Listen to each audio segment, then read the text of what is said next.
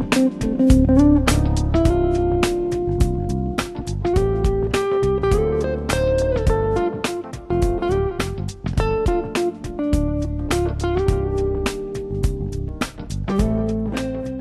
evening and welcome to another edition of Community Tapestry. I'm Napoleon Bell. I'm the Executive Director with the City of Columbus Community Relations Commission.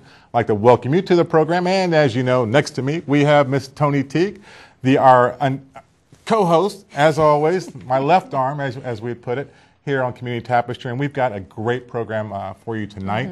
We've got the first segment and second segment, so you just cannot leave your seat, I'm telling you. Right, it's going to be so much fun, you can't stand yourself. And I can't stand myself because of our first segment. You know, a little vested interest, but it's okay. Little vested interest, it's okay. It is okay. All right, because I've got my alma mater here. That's right. Coming out strong, the Bishop Hartley Hawks. So let's get right to it. Introducing the Bishop Hartley Hawks coach, Brad Birchfield. I'd like to welcome you to the program, football coach. Glad to have you here, sir. Next to him, we have somebody I know for the last 18 years. Really? A Hawk himself, Napoleon Bell III. I'd like to welcome you to the program. And then next to him, we have Jawan Woodley, number 4 of the Bishop Hartley Hawks, a junior there. And I'd like to welcome you to the program. You know, this is, amazing season. I should say seasons, because between last year and this year, have just been doing a great job. And Coach Birchfield, I just got to ask you, you're coming out of the public schools a few years ago. Been with Hartley I think since 2008. Great success within just a short few years. What do you attribute that to? How'd you do that? Well, as cliche as it sounds, we have such fantastic people. We've got great leadership, great administration, and great community support. The Hartley community, as you well know, is extremely close, extremely passionate, and extremely committed. And, best of all, we have just tremendous student athletes. I mean, we have great kids. They're a lot of fun to be around. They work really hard, and they're committed to what we're doing. They feel excited about the direction of things. I think when all those things kind of come together, it becomes easier. It makes us look a lot better than we might be intended. Right. Well, also, before we also get started more in depth, I want to make sure that our viewing audience can give us a call at 645-6557.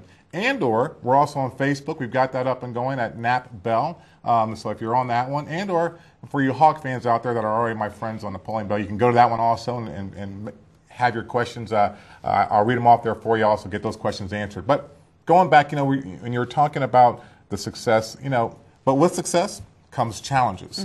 What challenges did you see? Maybe looking into the future when you started with Hartley, and what ones did you see, but then also which ones did kind of hit you from blindsided you? Well, I think the challenges that always exist, building a team is like, it's such a different dynamic because it is the overall, it's a whole part. It's years and years of, Napoleon was a freshman our first year, now he's a senior. He went from boy to man, and you always kind of have that global deal going. But every team's a little bit different. The new challenges that come along, you replace people and how people fit in, and the most challenging aspect are how are people going to work together, right? Are they going to move in the direction that is best for everybody? Are they going to work together? Some kids are going to get more limelight than others, and how are those others going to respond? And within the team dynamic, they know that everybody's just as important as everybody else. So those are always challenges that you have to encompass. Individually within the school, anything that was blindsided was, there are little challenges that come up, but we have it pretty good. I mean, we're pretty blessed and pretty fortunate. That's amazing. Now, I also was looking through some of the thousands and thousands of pictures that your dad put online, and it looked like you guys pray before and after games. Can you tell me what's the role of prayer with your sports program? Well, and all of you can feel free to chime in. The spiritual role is central within our school. Football is a huge part, and I know our people like to say it's, athletics sometimes are the front porch of the school. If the school is the house, it's the importance. The front porch, too many people see just the athletic team, right? It gets publicity on Saturday morning in the Dispatch and whatnot. And, the sports team should always be representative of what goes on within the entire school. Spirit is the fabric in which our entire school is based. And, we can do, prayer has to be the central theme of everything that we do. We pray, we pray constantly. We pray incessantly. We pray before every practice. We pray within practice. We pray before every game. We pray multiple times before every game. You know, I pray before every play. So and that's not, and we're not bashful of that. You know, those are things that we need to strengthen ourselves. So it is integral to everything that we do. What about the two of you? What role does at least that fundamental, this is a discipline thing that we do before we go into plays and games, how does that play into your personal and professional lives as student athletes? For me, I just feel as coming up as a Catholic, it not only helps strengthen my faith, but it helps solidify the faith that I already have there. Is bring it in with not only the school that I'm in, but with sports. Thanks. Juwan, yeah. Yeah, it's like me following after him. So when he sets a good example, so I have to set a good example for the underclassmen for next year. Wow, that's pretty powerful Exactly. stuff. Well, and that just, you know, I'm going to skip to a question with you, Nate, in regards to, you know, what you're talking about, Juwan, as far as setting that example and that leadership role. You know, let's say, you know, a year from now, you've left Hartley, but you get to come back and talk to the underclassmen and underclass women. What do you say to them in regards to if they're in athletics? What do you say to them? I just have to say that you got to give it your all the time, and sort of just absorb the moment that you're in, because I feel like a lot of times teenagers can sort of look to the future, look to see what they're doing in college, and then when they become an adult. But one of the things that I'm glad that I did was that I really focused on the moment, and that helped me work hard and then to get where I am. Well, speaking of working hard, Coach, what are your expectations of your players on the field, but also even more importantly, academically? You know, I heard a college coach say his expectations for his program was to win championships with great kids. I thought that was pretty profound and pretty strong. I don't think you can have one without the other. So when we talk about off the field character development, I don't know how long you win if you don't have good character. And I think that's something that's oft discussed and oft kind of glossed over in his lip service, but I don't know how much it's always put in action, because that's the constant. That's every day. That's in between every period. That's what we do in the classroom. That's the way we treat one another. That's the way we act in the locker room towards one another. That's the way we treat one another on the field. Juwan talked about, you know, he had leadership passed down to him from Napoleon, and he'll pass it down to the guys behind him. You know, that's character. That's understand the importance of you know, what my credibility is going to be, and you know, kind of spreads on throughout forever. So speaking of character and, you know, spreading things around and having support, I haven't seen, Juwan, you have a fan club here this evening with you. Who's your fan club? Who'd you bring with you? I brought my stepmom, Miss Danita Woodley, and my dad, Jamal Woodley Sr., and my little brother, Caleb Woodley. Wow. Okay, Yeah. so tell me what role, and of course, Napoleon, you've always got this is your biggest fan. You may have bigger fans, but I don't know of any bigger fan than he has in you. So, you know, what role does your family support play in your athleticism and your dedication and being student athletes? For me, I just know that I sort of sympathize for my parents because I know a lot of times it can be very hard, and it takes a lot of time and commitment, not only on my part, but on their part as well. So I really appreciate them for that. Wow.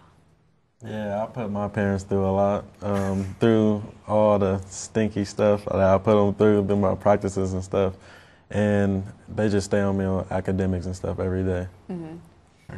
Do you find it easy to be a student athlete? Because when we say the word, you know, the Ohio High School Athletic Association always talks about student athlete. You're a student first. What's your commitment to your academics, and what advice do you want to give to other young athletes who look up to the both of you? I wouldn't necessarily say that it's easy, but it's something that if you keep working towards it, you sort of develop a discipline that takes the load off of you between practice and schoolwork. Okay. Yeah, sometimes you don't have to be the smartest person to get good grades, but if you work at it, you'll end up getting them. So that's what you should really be focused on. Okay, so persistence is your advice. That's good. Do you have some advice too? Well, I think Napoleon hit the nail on the head. And this is something we talk about. We're getting close to exam time, and we see our students walk through the hallway, and the hair's a little frazzled, and there's bags under the eyes, and we're constantly reminding our kids to focus on the moment. Focus on the task at hand. When it's time for English class, I want to be the best English student that I could possibly be. And, when I'm in the hallway, I want to be the best friend I can be. And when I'm at football practice, I want to be the best football player I can be. And I think those are the kind of attitudes, I know those are the kind of attitudes that we take in our lives. When we get home, I want to be the best dad and husband I can be, and, focusing on that task at hand, which is so important. Well, let me ask you this, when we talk about the task at hand, and this I think goes to Napoleon and Jawan, that you've been successful. You've taken a task at hand and you've been successful in the classroom and also on the field. So what is that drives you, that motivates you to continue to do these things? I just say that you've got to have the persistent goal in mind, because during camp in the summertime, we developed a list of goals that we wanted to accomplish as a team. And so as long as we can keep those in mind, keep the state championship in mind, and the goals that we have set forth before us, if we keep those in mind, we can work towards those in all facets of life. Excellent. As Napoleon said, with the goals, if you strive at those goals with a championship effort, you'll get them. So you're saying you started out the season with thinking about the championship. Yeah. Okay, so you didn't think about game by game. You thought, at the end of the season, who do we want to be? Yeah, that was the ultimate goal. While that was pretty much the thing that we knew, where once our road was done, once it was over, we wanted to know where we wanted to be as a team. But we also took it game by game. It wasn't simply that was our only goal. That was our ultimate goal. Yeah. How we want to be remembered. So did that change your behavior then? Because, if you're only thinking game by game, that's one mindset. But when you're thinking about, the championship, I mean, how did that impact the way you carried yourself from day to day, the way you operated from day to day? I felt like one of the biggest things that we had going for us was that we practiced humility. And that from the beginning, from the day after we won the state championship last year, we knew coming into this year that was last year. That was last year's news. It was something that we knew where we wanted to go. We knew where we've been. And that was where we ultimately wanted to be again. So we had to keep that in the back of our minds as we worked day in and day out. Jawan? Okay. He hit it. He hit the nail on the head. Right. And speaking of all this, when you talk about, the goals, what are your goals for the future? Nate, you'll be out of high school, graduating here very shortly, and Jawan, you have another year. So what are your goals for both of you in the next year or two? My goals would be to attend a 4-year college, get a degree, and hopefully play football. Okay. My goal is to be a leader in and off the field, and attend a D1 school, play football, and get my 4-year degree college. Excellent. How does that make you feel? Oh, it's great. I mean, that's the end result, right? We want these guys to take what they're doing and be champions in everything that they do in their lives. Exactly. Now, in reaching goals, I mean, I see a list of honors, Nate with all CCL, all district, honorable mention state, and you're one of the team captains. And Jawan, as a junior, you made all CCL, all district, all state, and state player or state MVP player or state player of the year. Was that right? So making great honors, making a name for both of yourselves, and doing what you said you're going to do. Making those goals. Now, you made it to this year to the CCL champs, and then was a districts. And made through the districts, and then regional runner-up. Now, we talk about what's the measure of a man, when he gets knocked down. So, fell short of state champions. We had that goal. Mm-hmm. So, where are we at now? Looking at your mindset. Nate, you're going to be gone. Jawan, you're coming back. And Coach, you're definitely coming back. So, let me hear from all of you on this. What's the state of mind now? Because you got knocked down. What do we do now? Well, the expectation is, we talk at to kind of piggyback on what Nate had to say. We had a big theme this year. We'd always when I took the job, I think anything we were going to do, we want to have the best football program in the state of Ohio in every way, in absolutely every way. And I think that, we constantly preach to the kids that if you're going to put your time into something, you want to do it the best you can possibly be. I think it would be terrible to put your time into something just to try to be average, or just to, you really want to do the best you can. And we kind of watched a video and about doing things better than it's ever been done before. We heard a musician say, I don't want to be the best person doing this. I want to be the only person doing it. That's how good I want to be at it. And, that's what we constantly talk about, constantly strive for, doing it better than it's ever been done before. And I think with that kind of goal in mind, it's never ending. I think it's always a challenge. It's always another step away. So as a coach, that's exciting to see how good we can be, how we can take a group that they're right here, and then how good can we get them to be, how far can we get them to raise. Wow, that sounds like a way of life, doesn't it? I don't want to be the best person. I want to be the only person doing this. Absolutely. With that. That's an impressive mindset. Well, and speaking of mindsets and things that you're passing down to the young players, I've got to ask the players, of all of Coach Birchfield's teachings, what has made the most impact in your life now, and what do you think going forward of the teachings that you've learned with Coach Birchfield as a coach? For me, the one thing that I took to heart that he's told us is that we want to try to be the best person that we can be. And that's in every way of life. That's in as a football player, as a man, and then as a person of society. Because the way that he taught things, the way that we worked through practice, that translated into our lives. And then that's the one thing that he really stressed to us is that it's good that we're great, that we can be good players, that we can be a good team. But one of the things that he wanted to get to us is that we wanted to be great people of society as well. Well, two things that stood out to me is his quote, teamwork and toughness. That was our team motto since I've been a freshman. And teamwork, as I learned, is like football is like the ultimate team sport.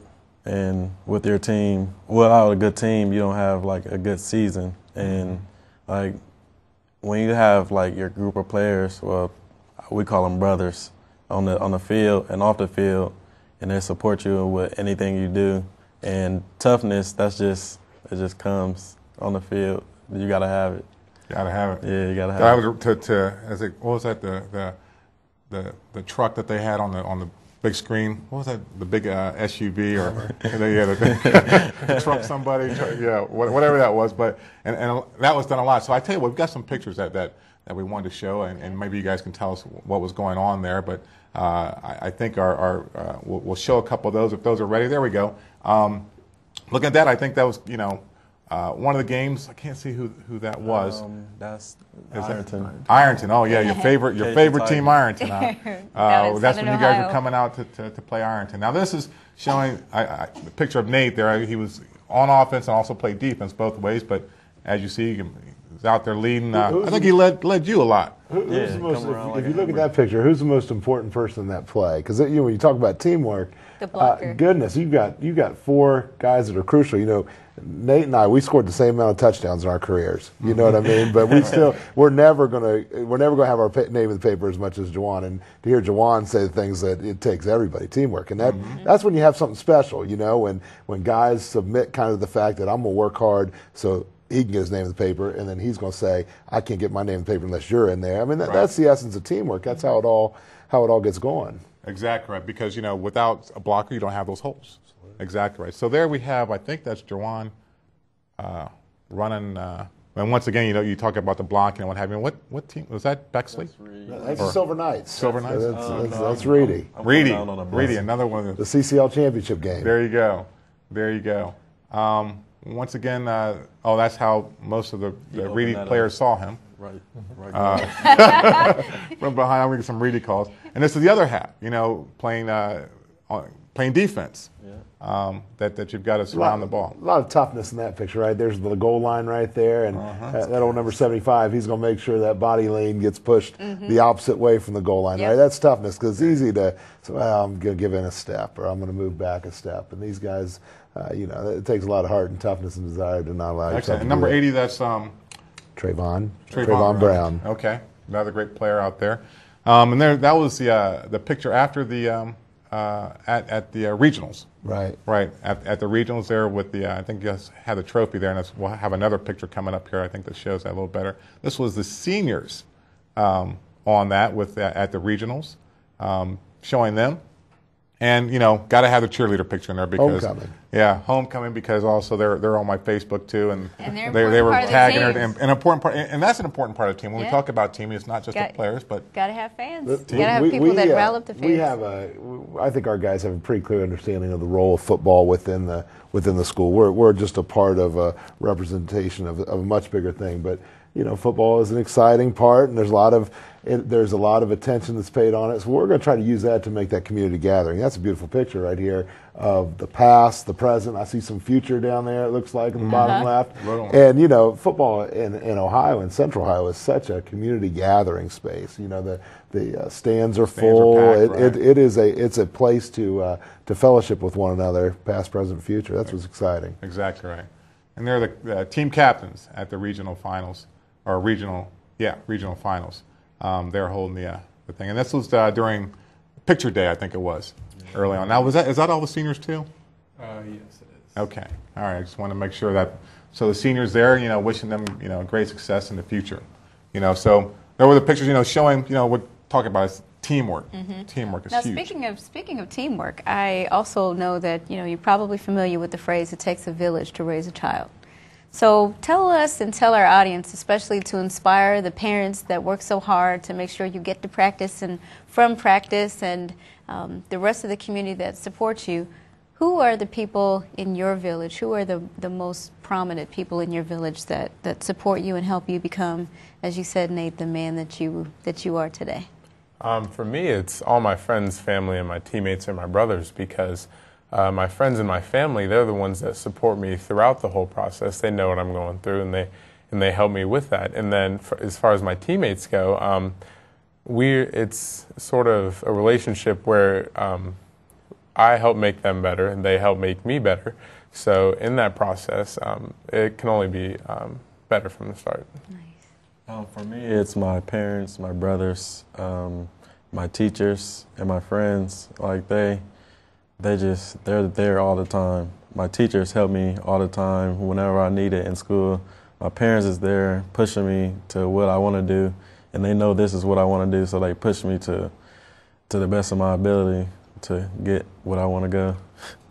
Coach, what about you? I mean, you part of the need village. a support system too. Absolutely. Listen, I was blessed with a tremendous family, and I am empathetic towards those parents because I have two little ones myself, and the parents that have to hustle and bustle, and when they have a bad day at school or at practice, they come home and tell the parents. So I've got to, I'm sympathetic to that, to say the least. It's difficult. It's hard. It's hard. It's hard stuff. It's got to take a village because so many people are involved, and we need those great support groups now more than ever. I believe it. One other thing, talking about support and some support that you're losing on the team. Senior year, we've got, I think we saw 10 or 11 young men that are leaving. We've got great expectations of the Hawks. I mean, this is a tradition now. What are we looking at for next year? Well, it was a tradition when you played too. Well, so they kept going. That's what. Listen, we are. I think as long as we continue to foster the leadership, right? I think the worst nightmare of a coach is when a player leaves the program or a player leaves the school and they don't have great feelings towards that school or don't have great feelings towards the people behind them. I did this. My class did this. I really don't want anybody to ever overshadow me. And we want to always guard against that. And we're constantly talking about that. Because, listen, next year's team is going to be a reflection of the leadership that these guys gave. And 3 years from now, that team's going to be a reflection of what next year's team gives. Just like we're a reflection of last year's team and your teams and all that. Yeah, that's what tradition is. That's why it's so much more exciting to have that tradition behind you and have that kind of wind at your back and that great support, because the expectations are there and they feel part of it and we all feel part of it. Exactly. Well, what can we look forward to? Because the renovations of the school are just tremendous, tremendous. I mean, back in the day, they didn't have turf. How far back? So I would have been probably 3/10 faster, Probably more. or more even. But we didn't have that. We had the rock field at the back. So what do we have to look forward to, as far as, or what do you know that's maybe coming down the pike in regards to the field and the whole athletic, or actually all of Bishop Hartley there? as far as renovations? Incredibly vibrant. I mean, it's just such a, when you walk through the hallways, it's incredibly bright and incredibly vibrant. We got great kids coming through. Our athletic programs are just seem to be on fire. You know, the basketball team's doing well. Volleyball team won the state. You have such a culture of success. And I tell parents when they bring kids in, when they bring junior high kids in, say, I want to see if Hartley's for me. Don't talk to us about football. Don't even talk to us about sports. Walk up into the science wing, and they're teaching science with as much passion and enthusiasm as we're coaching football. And walk down to A wing, go look in those English classrooms, and those kids are excited, and it's so much it's so great, the stuff that goes on there. And that's why those athletic teams are successful, because you can't just turn it on, turn it off. I can't be miserable all day and then go to practice and think I'm going to be a great player because I don't really know this guy next to me. Well, you know, the culture that goes on within the hallway, within the building, from 7:30 to 7:30 probably. You know, it is that's what grows. You know, and that's what kind of drives the bus. Well, tell me, because you know you're talking about environment. Absolutely. And I can tell you the environment in there has changed dramatically. You know, just when walking the halls, you've got to go into Hartley and just walk the halls because first of all you feel the familyness, but also what you have on the walls.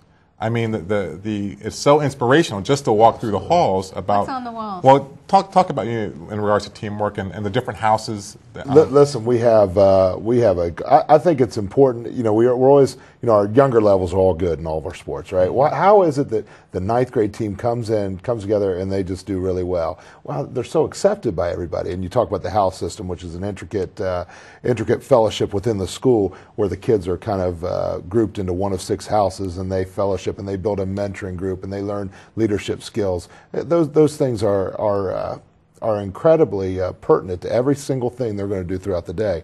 And not only that, when you sell that just as a entity by itself, it's not. It touches everything else. It's like the spiritual element that we talked on earlier. That touches every single aspect that we do throughout the day. It touches when I'm teaching Julius Caesar in my English class, and then it touches all the way out when those students go to math class or geometry or whatnot afterwards. All right. Okay. Perfect. Well, yeah, I mean We got a wrap. that's what I figured was just amazing when going through the school and that feeling of acceptance and welcoming in, you know, to the school, because you see it right as you walk through the doors. It's easy to see if it's just talk too. You know, if someone just talks it and says, "Oh, this is a family environment," it's easy to see when you walk in if it's just talk or if it's action.